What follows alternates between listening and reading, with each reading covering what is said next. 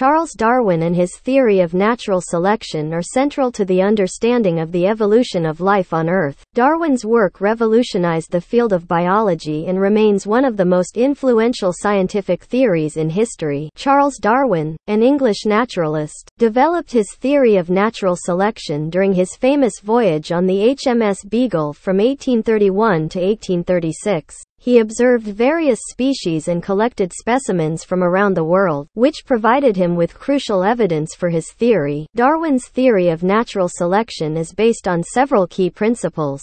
First, he observed that individuals within a species exhibit variation in their traits. These variations can be inherited by offspring, leading to differences between individuals in their ability to survive and reproduce. Second, Darwin recognized that more offspring are produced than can possibly survive, resulting in competition for limited resources. This competition, combined with the variation in traits, leads to a struggle for existence. Third, Darwin proposed that individuals with advantageous traits that are better suited to their environment have a higher probability of surviving and reproducing. This process, known as survival of the fittest, leads to the accumulation of beneficial traits in a population over time. Finally, Darwin proposed that these advantageous traits are passed on to future generations, gradually altering the characteristics of a species over successive generations. This process, called descent with modification, is the basis for the diversity of life we observe today. Darwin's theory of natural selection challenged the prevailing belief in the fixity of species and the idea that they were specially created in their current forms.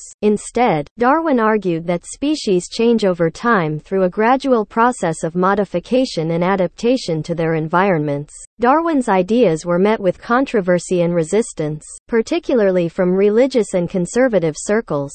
However, over time, his theory gained acceptance as the evidence supporting it accumulated and as other scientists, such as Gregor Mendel, discovered the principles of inheritance and genetics, which provided further support for Darwin's ideas. The publication of Darwin's seminal work, On the Origin of Species, in 1859, presented a comprehensive and compelling argument for the theory of natural selection. The book outlined the evidence Darwin had collected and provided a mechanism to explain the diversity of life on Earth. Since Darwin's time, the theory of natural selection has undergone further development and refinement. Modern evolutionary biology incorporates genetics, molecular biology, and other disciplines to enhance our understanding of the mechanisms underlying evolutionary processes. The synthesis of Darwinian evolution with genetics, known as the modern synthesis, has provided a comprehensive framework for studying and explaining evolutionary phenomena. In summary, Charles Darwin's theory of natural selection revolutionized our understanding of how species change and diversify over time. His ideas challenged traditional views and laid the foundation for the field of evolutionary biology, which continues to advance our understanding of life's history and its mechanisms. Darwin's legacy continues to be celebrated and his theory remains a cornerstone of modern science.